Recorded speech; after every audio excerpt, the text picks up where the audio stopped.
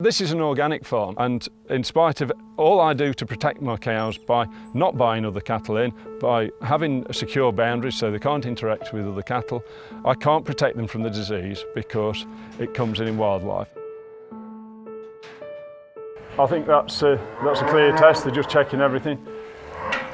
Yeah, that's...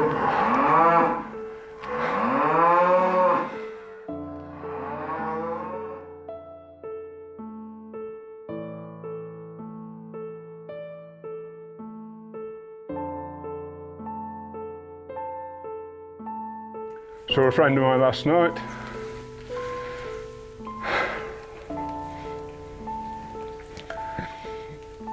He'd lost a quarter of his herd, 600 odd cows, for the second time. It happened to him a few years ago.